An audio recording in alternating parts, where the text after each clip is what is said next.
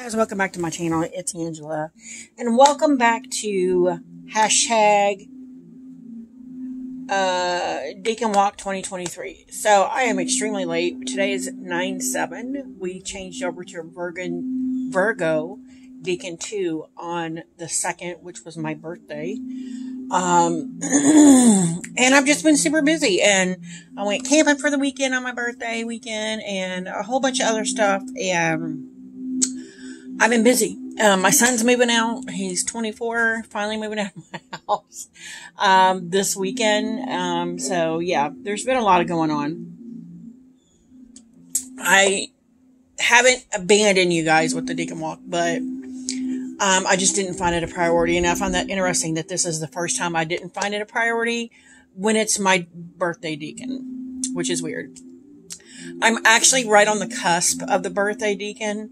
So I felt more drawn to Virgo Decan 1, and I did a whole thing on it, than I do Virgo Decan 2. However, after spending the last couple of days of reading the book on Virgo Decan 2, I feel a little closer to it now. So for the card, and I didn't even get my other book out. Hold on a second. So I had another folder. I got this one first, but this was only for the last half of the year, and I'm like, that makes no sense. So I got a different one, and now it's broke. This one actually has a clasp. So I transferred all my stuff for the rest of the Decan into this. The rest of the Decans into this. So they're kind of split up into two notebooks. But this is the Decan wheel that I printed off when I first started my Decan walk. When we started with Aries, then we went to Taurus, Gemini, Cancer, Leo, and now we're in Virgo. And so for the Decan 2, it is the 9 of Pentacles, 9 of Discs, 9 of Coins, whatever. And it is a mutable sign. I'm not getting into all that. I'll post Marlena Teresa's video below. She explains all that in detail. I just like showing off cards and giving you my take on what I felt with the cards. So it starts September 2nd to the 11th. So I'm right in the middle there. The 2nd is my birthday, and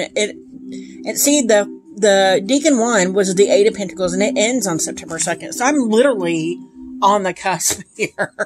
My birthday is. So I did feel more drawn to Decan 1, until I started reading all the information in 36 Secrets by T. Susan Chang, which we're all reading, I think.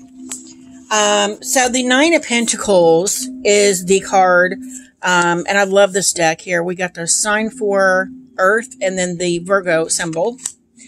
Gives you upright and reverse meanings, and then if it's a yes or no card, this is a yes card, clearly. I always see the 9 of Pentacles as having abundance. You have everything you need, and then some. And you know that. You feel that inside of you. And, I just always felt disconnected from that, because I've always been poor. Always been poor. I've always struggled to even get into ends meet at this point. So I've never really connected with this card. And then it is Venus in Virgo, and the Virgo is the Hermit, because we already established from Virgo 1 that the Hermit is the corresponding card to Virgo. But the Venus, which we've discovered before in different Decans or different astrology signs, is the Empress. And so I've always struggled to even, what's the word I'm looking for? I just said it here. Connect with the Empress card as well. So I just find it interesting that this is supposedly my Decan, and yet I don't feel connected to 2 of the 3 cards that are sitting there. I've always been a hermit. Always. So I've always connected to the Hermit. I am the very definition of a hermit. And that could be why I feel so drained right now, because I've done a lot of stuff the last few days. My birthday, went camping, did all this stuff. And I'm just not normally, I needed the outdoors. But I also needed solitude at the same time. And I got kind of both of those. on my birthday, which I desperately needed. desperately. But then it's been hustle and bustle since then. And it just kind of drains me when I'm around a lot of people. So I wanted to read to you, actually before that, I'm going to show you. So I used this deck, and then I also used the Journey of the Sacred Bee because it is the Thoth version. So we have the 9 of Disc, and the keyword is gain. And then we have the Empress here, and it's got the Venus sign here. And then we have Virgo, which is one of my favorite hermits because he looks like a hippie. I love it. And he's got the symbol here for Virgo. Really pretty. And then I wanted to show you guys from my soul cats, which I did not realize until the other day. The Empress in the soul cat has the Virgo or the Venus symbol on her forehead. And I'm like, well, I had no idea. I've used the crap out of this deck, and I've never noticed that. But I love all the animals and the flowers here. And then we have the 9 of Pentacles here. And then we have the Hermit here, which I love. I love this deck. Love it. And so I just thought, because I bought a lot of earthy animal decks in August preparing for my birthday. And this deck is part of that. I bought it last year, but this deck is another one of those. It's animal deck. It's got a lot of leaves and grass and earthy things. And it's an Adam Oehler's artwork deck, which is mass market. And you know, Adam Oehler's by Oak Ash and Embers, or Smoke Ash and, oh my God, Smoke Ash and Embers, Oak Ash and Thorn, and the new Thistledown that I just got the other day and did a walkthrough on. So yeah, I had to throw this deck in there because it's stunning. So I got a lot to read to you on Virgo. And it's funny because the first thing I noticed with this, Decan, was there's very few pages. There's only like 3 pages. And I'm like, what? Because yours are usually at least 6. And there's not that many pages. So I'm going to read to you quite a bit of stuff here, which I found interesting and gave me a different take on the 9 of Pentacles, the Empress, those 2 cards that I really, really don't connect with. So it says, and it's funny because she titles each one of these cards. So the 9 of Pentacles in this Decan is perfection alone. And I find that very interesting, and you're going to see why here in a minute when I start reading this. I never thought of this, and I'm like, this is what bonds me to the 9 of Pentacles and the Empress, because I am that. And it ties into the Hermit because he's alone. In the 8 of Pentacles, we saw an artisan deeply engrossed in the inner workings of his task. And the 9, Our Lady faces us like a museum tour guide. I'm going to go back to her. Or a show host on QVC. She poses gracefully as if to point out first one exquisite feature and then another. We are invited to appreciate each polished surface, not least of all that of the little Empress herself, and they call her the little Empress. And then you see later that the bird they consider the little Hermit, which ties the Empress and the Hermit together with this Decan, which is amazing. Unlike the 8 of Pentacles, the 9 is excruciatingly self-conscious. If you adopt her posture for a moment, neck lifted, chin tilted just so, 3/4 profile, you may find yourself wondering who exactly you are putting yourself on display for. And I'm like, holy crap, because I've thought this many times. I've had to act a certain way. Growing up in an abusive home, you adopt a certain persona that you put out to the world.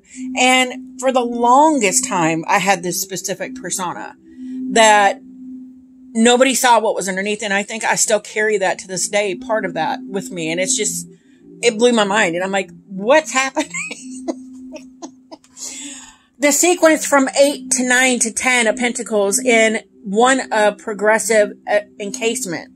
A through line amongst the Decan commentators is the notion of covering, which is expressed in 2 ways as figures covered in hair and covered in distinct and separate layers of clothing, silk, leather, iron, or a red mantle. This is going on with the, I think the Golden Dawn. Blah, blah, blah, blah. Decan observers of the past define this Decan as signifying increased accumulation of substance. fragility, even greed. In one version, the central figure carries a satchel. The Golden Dawn called this card the Lord of Gain. How do we come by gain? By taking in faster than we expend, or taking in while not expending at all. Those successive layers of apparel protect their treasure by encasing it, rendering their subject literally impregnable. And I find that interesting that it said impregnable when we have the Empress that's always pregnant, which is, what? Even the little Empress bird has its head covered, which is as much an act of gaining control as offering protection. The falconer hoods his hawk to comet, imposing an artificial night. We can also think of gain as that differential created by the outer appearance versus the inner reality, the image we put on in order to meet the world. The question is, does that outer glamour connect us to or separate us from that which we seek? And I'm like, holy crap. Again, holy crap. Form versus fiction. When I was young, she says, when I was young, my family had a connection with Martha Stewart, blah, blah, blah, blah. Okay, I'll read it. This is before she became Martha Stewart, we all know. As her then husband was my father's business partner, even then Martha had the most refined of tastes. We would go to parties, occasionally at her home in Connecticut. At one, my stepmother reported seeing in the reception room a beautifully upholstered chair with a rope tied across its arm so no one would attempt to sit on it.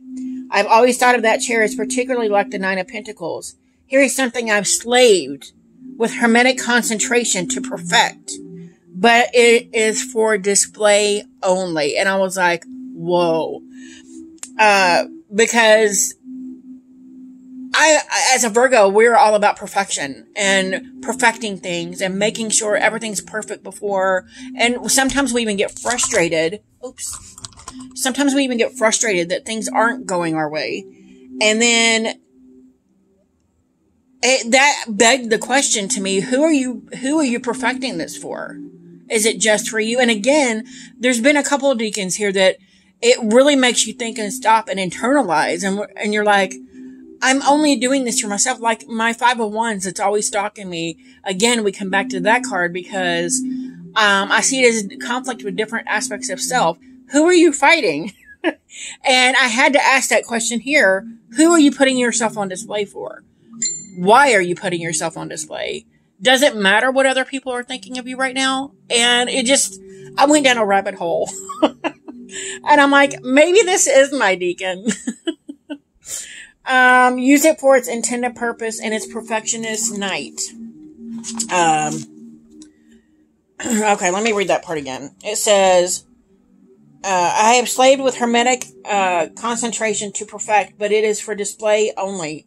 Use it for its intended purpose, and its perfection might crumble. This is function sacrificed on the altar of form. Wow. The Nine of Pentacles has been, okay. And then it says a woman alone. When we look at the triptych of the Empress of Nine of Pentacles and the Hermit, we can see how the Nine of Pentacles partakes of both her constituent majors. She may look a bit like the Empress, richly dressed in her lush garden, but she is standing with her hand raised like the Hermit.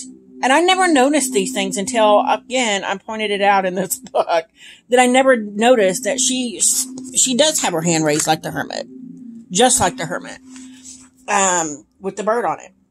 And as the Hermit intently regards his lamp, she intently regards her bird. In fact, hooded and mercurial as it is, this bird might even stand in for the Hermit.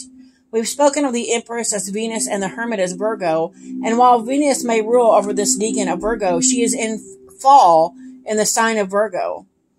So what weakness does Venus show in the sign, and what compensatory gift does she show in this Decan? In a 2019 podcast conversation we had on the Decans, Austin Kopak and I talked a bit about this one in particular, which Austin used to illustrate the concept of fall by another one of its names, depression. And I was like, what? A kind of trap into which the mind may fall. And I was like, again, connecting head and heart, just head and your physical, and just like, what? This trap, as he suggested, is the Nine of Pentacles, emphasis on perfection of form. And I just went over that, where you keep perfecting and perfecting and perfecting, and some things just can never be perfected, and you're stuck in this trap. And to me, of course, the negative part of it is what I saw in the Nine of Pentacles. It finally connected for me in that way. While the Venus and Virgo person may appear perfectly Venusian, he suggests that they may feel profound discomfort beneath the exterior. So she may look all beautiful and she got all her shit together, but underneath she's screaming, "Let me out!" because she's on display. She's put on this persona for people, and I just found that too close for comfort. The Greeks also describe the state of fall or prison, which highlights another possible weakness. The Nine of Pentacles draws on the hermit's self-sufficiency, his independence and comfort in solitude. But solitude is not a natural state for the Empress, who above all fosters connection and growth. It can be lonely at the top. And then, just one little thing here. It says the Nine of Pentacles and other cards. The good news I found is that the Nine of Pentacles often seems to be a kind of last stop in the land of unwelcome singledom. Very often just at the point when you stop needing anyone, that particular someone you gave up on finding just shows up. And that's how I met my husband. I was done with men. And all of a sudden, I was going out with a friend, and she's like, "Hey, this is my friend." And she was like, "Hey, this is my friend." And that's how we met. And the rest was history. It's crazy. And I knew the second I met him, he was the man I was going to marry. It was just, when the fates align and you're on this certain path, that you know is right, you feel it. So, real quick, I'm going to read you the poem, Trimming the Sails by Vassar Miller. I move among my pots and pans that have no life except my own, nor warrants save from my flesh and bone, that serves my taste and not a man's. I'm jealous of each plate and cup, frail symbol of my womanhood. Creator-like, I call it good, and vow will not give it up. I move among my things and think of woman, who for loving care he had for slaves and used wooden ware, and washed my silver in the sink, washing my knives and forks were finer. Though Lady Poverty won heart of Francis, her male counterpart would find in me a sad decliner. Sometimes regrets old dogs will hound me, with feeble barks, yet my true love is brother fire and sister stove, and walls and friends and books around me, yet no renounce your high romance. Being part pain may so to do, prove half humility that you may bless good woman and sweet Francis. I thought that was beautiful. And then really quickly, because I'm almost out of time, I wanted to show you some extra Empresses. This is from my new Egyptian Art Nouveau, and I'm all about the wheat. Discovering the wheat in these cards for some reason. I don't know why, but she's got some wheat here going on. And this is from the Pastoral Tarot. She got some wheat here, and then she's pregnant, and then there's gladiolas. I would love this to be my art. Love it. And then we have the Teddy Tarot. Beautiful. And then we have this Oracle. It's the, oh my gosh, Fairy Temple Oracle. I just immediately thought of Empress when I saw this. And it's fresh start, honesty, gentleness, and hope. And that, it to me, is the very definition of the Empress. And of course, she's got all this wheat around. And then the first card that ever, this is the Elemental Wisdom Tarot.